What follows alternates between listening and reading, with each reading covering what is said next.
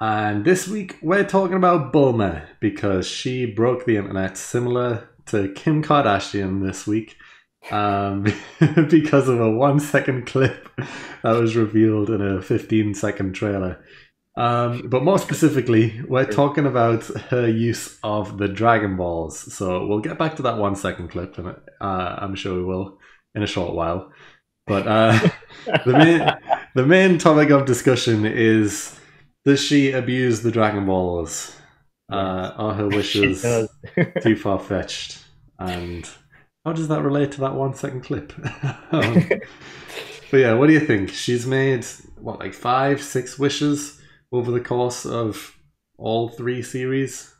Not including any potential wishes she's made in future manga arcs, but from Dragon Ball Z and Super. She's made like 6 wishes, I think. It's even her intent on her wishes is questionable. Yeah, it's everything that we see from Dragon Team and everything like that.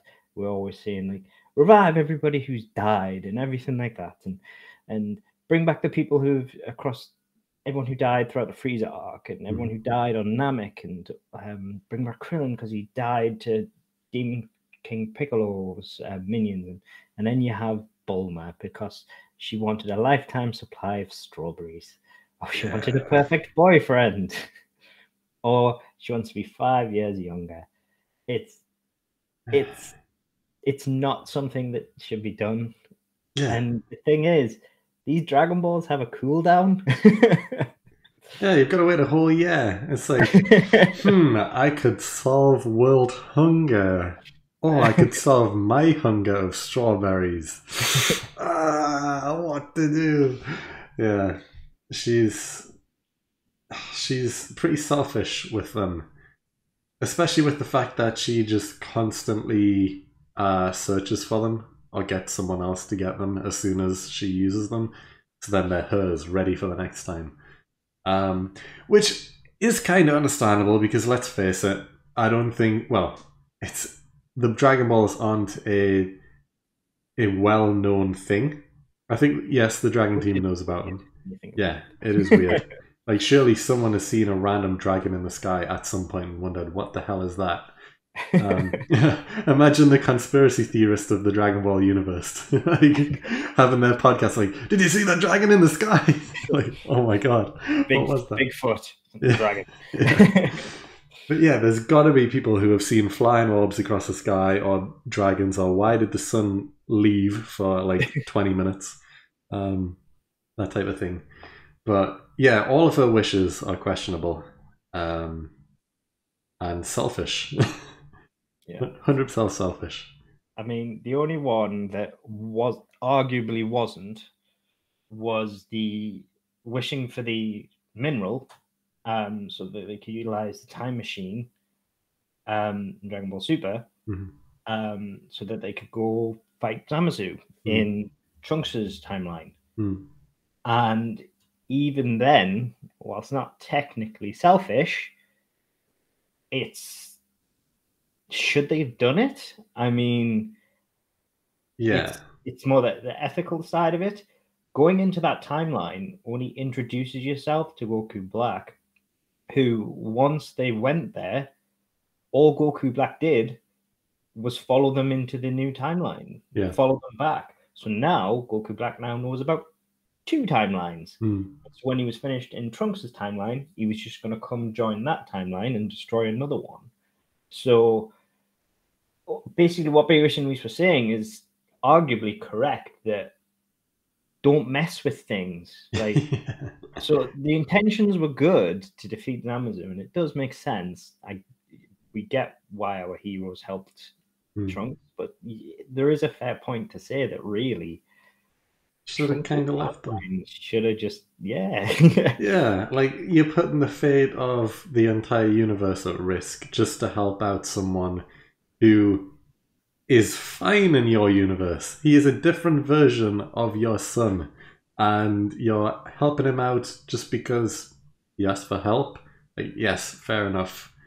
He is your son, kind of a different version at least, and you might feel sorry for him. But also, you're putting not only his universe but your own universe at risk just by trying to help him out. And if things go bad, like imagine if Goku and Vegeta went over there and they couldn't defeat Goku Black, then their universe is left without the two strongest warriors to defend it.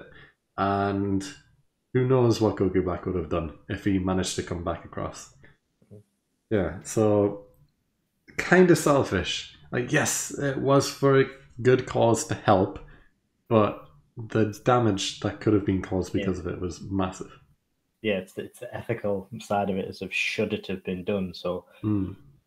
whilst it's probably the most practical thing she's put it to it, it's probably the most questionable. Yeah. So whilst it wasn't directly in her interest, really, she kind of just probably did it.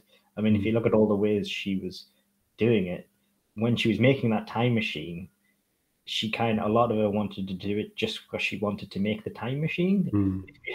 If you think about the way she was doing it, she was just obsessed with the fact that she was a genius and she could make a time machine. Yeah.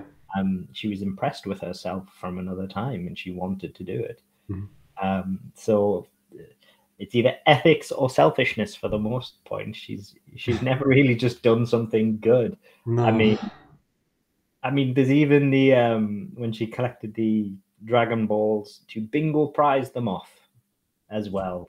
Yeah, like I actually just remembered that one as we imagine if like you're given away a wish from a wish granting dragon, and yes, I get it. The Dragon Balls are cool. They can grant anything you want. But given that amount of power, even to a friend, even to someone you trust fully, completely, they could do anything they want and benefit or impact the world because of it. Like if Android 18 won them, for example, she would probably be selfish enough to wish for unlimited money, which is fine. But also, in the grand scheme of things, how much does unlimited money affect the world economics of Dragon Ball? Stuff like that. Like, yes, she would benefit her family, of course, but I don't know who else could have won. Emperor Pilaf potentially. I guess the Pilaf gang were around for the bingo. If one of them won, what would they have done with the Dragon Balls? That type of thing. You seen what they did with them in GT? They wished Goku to be young again. Was that a good idea? Probably not. They could have wished for something better, but still, what if they did that again?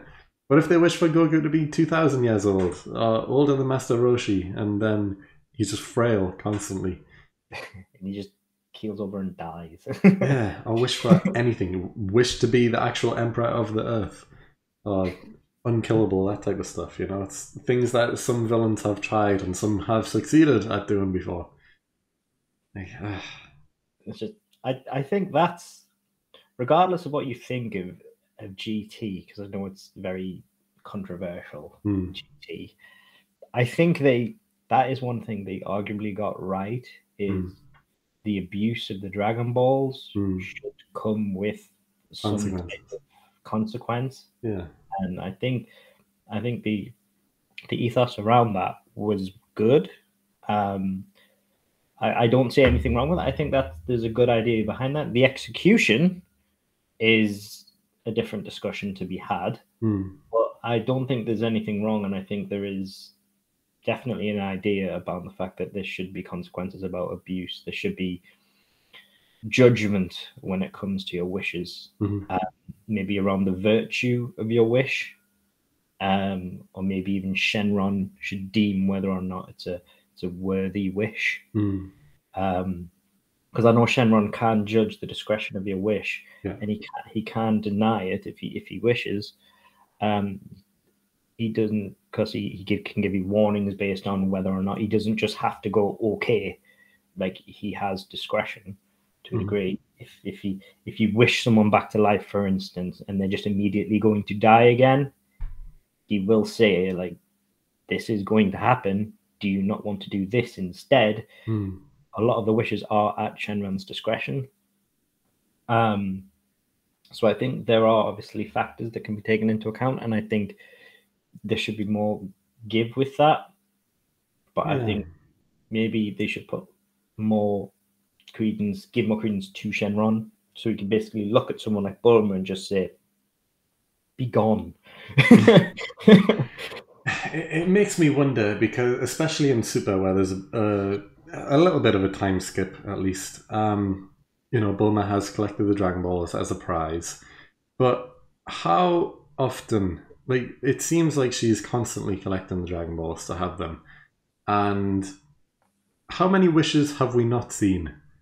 Or how many wishes do they not talk about? Has Bulma secretly wished to be the smartest woman in the world, and that's how she can create all of these things? Because yes, her dad's also a scientist and also extremely smart, and things like that. But did she wish to also be smart? Obviously, she's probably inherited some genes, but you never see her study. Because did she go to school? You never see that in Dragon Ball. She's with the gang the entire time. Um, but she is super smart. She does create all of these gadgets, like all the capsules and all of the things that they use throughout the journeys and stuff, the Dragon Radar, the time machines, all that type of stuff. Has she secretly wished to be super smart at some point and no one's known? Because there's only a year cooldown. If the Earth is fine for a year, I'm sure she could spare a wish and just not tell anyone and then recollect the Dragon Balls.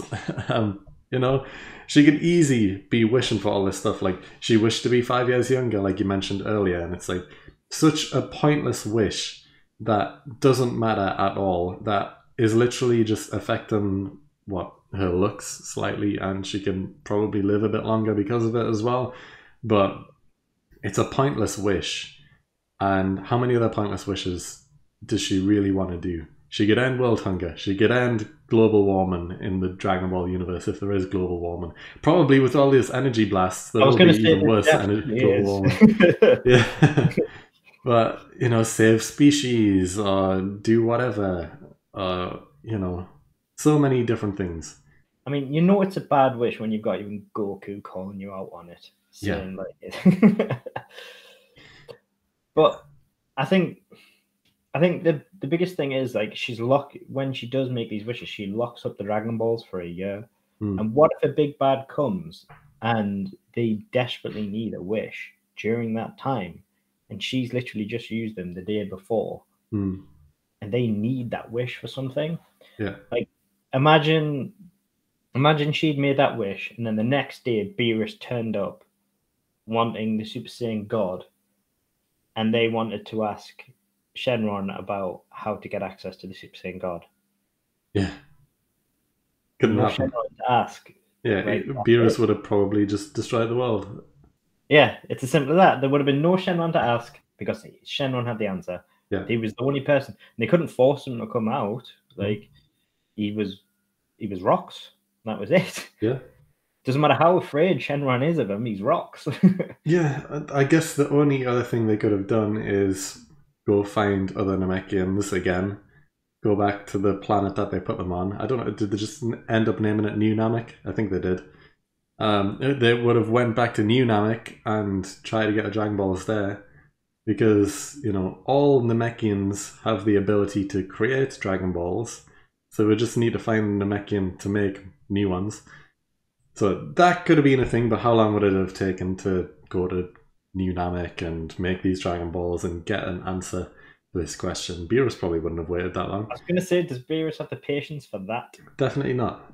He would have blew up Earth and worried about the consequences later. Exactly, yeah. Even if all the Saiyans that he required were on that planet, he wouldn't have cared. Exactly, yeah. He would have just been annoyed and then kicked off at Whis afterwards, and that would have been it. Yeah. Like, and that would have literally been all Bulma's fault. Because of the stupid wish. They spent years bringing people back to life as well, like when they brought Krillin, Yamcha, and Tien back to life. Because they had to wait a year in between, and then they were going to do it for Goku, and he was like, no, just keep me dead for a while. Like, all right. But that took a few years to do alone, because they had to wait a year every time. It's just like, anything could happen. Imagine if the Boo arc started right after the Cell arc, and they were wishing... Yeah, and they were wishing all these things instead of having like a however long time skip, like 7-8 years or whatever, for Gohan to get older.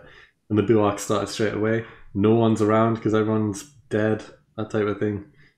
Like, yeah, there would have been no wishes. Things would have been weird. But I guess this is where it comes onto that 1 second clip, at least, anyway, because there was a lot of stuff going around, and there was a mini hoax where people believed that Bulma used the Dragon Balls again, and their wish this time was just to, have a bit of a dumpy, and there was that 1 second clip that broke the internet because, yeah, the animators got a bit too full of Carried themselves. away. Yeah, full fan service. And yeah, she seems to have grown a bit in certain areas. Let's just put it that way. It was like everyone, like there were about 20 people who were like, "Oh my god, Frieza!" And then literally every other screenshot and every other comment was just Bulma. And it's like yeah. Frieza hasn't been announced for this film at all. No one expected him to be in it, and then he's revealed in this 1 second clip. But then also, wait, Bulma's got what now? It's like,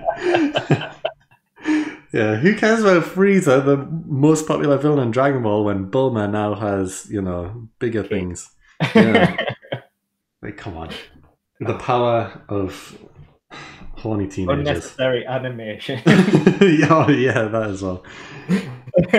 But yeah, there was that thing where, mini hoax where it was like she wished for it with the Dragon Balls. And to be honest, it's believable, which is why people fell for it, because it is believable because of all of her previous wishes and things that she's done. Like, come on. But and they've been slightly more adult with the language and stuff like that in Super and the jokes. So to be honest, it's not wholly unbelievable. Yeah, it's completely plausible. Yeah, that's the thing. So it wouldn't be like I wouldn't be 100% surprised if it had been. Especially everything. Yeah, especially because the film will probably start straight away with a time skip because everyone's older now. Goten and Trunks are teenagers now. So there's been some sort of time skip. And the film could start similarly to how Battle of Gods did, where she's gathered the Dragon Balls and everything is all peaceful. Because that's how the films usually start. Everything's peaceful, something bad happens, and then there's a fight, and then it ends. But yeah, things could be peaceful. She used the Dragon Balls to have a wish or whatever. It's believable. Although, I really hope the Dragon Balls just aren't used in the film, if I'm honest. Yeah. I'm past the Dragon Balls being used, because every time they're either pointless wishes or they're to bring someone back to life. And that's the only two things that ever happen with the Dragon Balls now. That's it. Pointless or bring someone back to life. So I just don't want them to be used. I get that's the entire name of the show, Dragon Ball. But also, it's like, I don't like them anymore. I'm fine with the fighting. I'm fine with the characters. They can all do their stuff. Have interest in villains, that type of stuff. But the Dragon Ball wishes are just overall pointless now. Deaths don't matter. I mean, I was okay with the 17's wish though. I think that was the only one where I was like, I was fine with it, because he was just basically saying that basically don't ruin the entire universe. Like it was a selfless act. Yeah. But technically everybody wasn't dead. For the most part. Like that was an expectation within the arc from Xeno, so I was okay with that. But prior to that, I know exactly what you mean. That it's like Boo blew up the world, so bring everyone back to life. Yeah, it's like there's no consequences anymore because of the Dragon Balls, even with death, which is why the first time it was used to bring Krillin back to life after he was killed by Tambourine, I was like, all right, that's cool, I guess. Krillin's not dead, he's back, that's good, because Krillin was a second, he was the second main character behind Goku at this point. And that's fine for a one-time thing, which is why there should be a limit on bringing people back to life, but there isn't. And it's like, okay, well, now deaths don't matter at all then. But yeah, now every time someone dies, it's like, they'll come back, don't worry about it.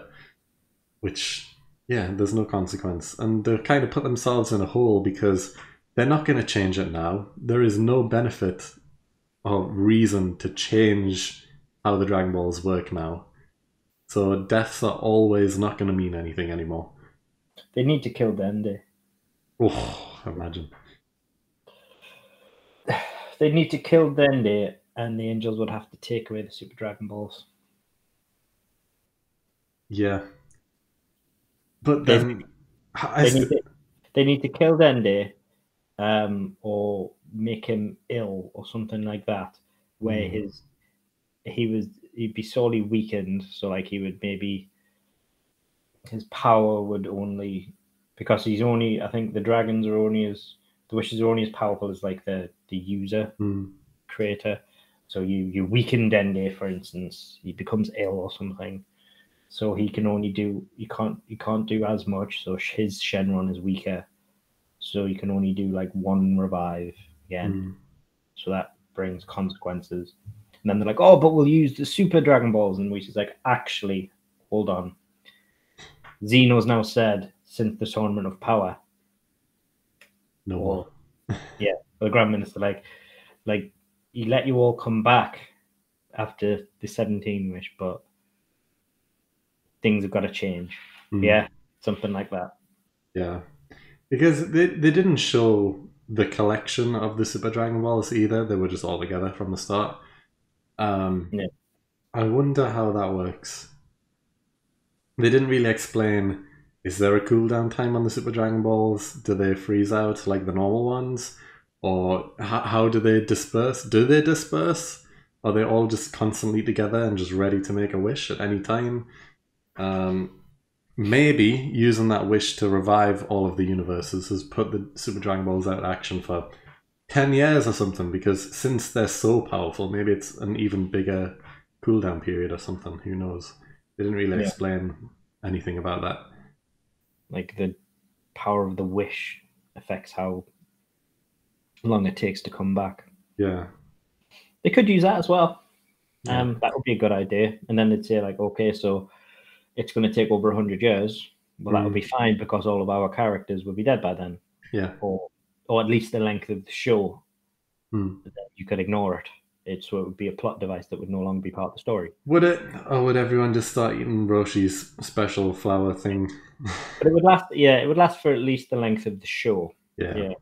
So, because obviously Saiyans can live longer than humans, but they would last the length of at least the show before the show ended. So they would just be a plot device that could be forgotten about, and then you could just do whatever you want to weaken Dende. Yeah, because I don't think. Yeah, I don't think they should get rid of the Dragon Balls, because that is the name of the show after all. But no, I'm just saying weaken them. So that there are consequences. Yeah, there should be anyway. But I don't know. I don't know. As long as Bulma doesn't get her hands on them that many times. Because, like normal... Banned. Obviously, normal Earth people are never going to grant a wish, which is fine because no one knows about them or how powerful they are.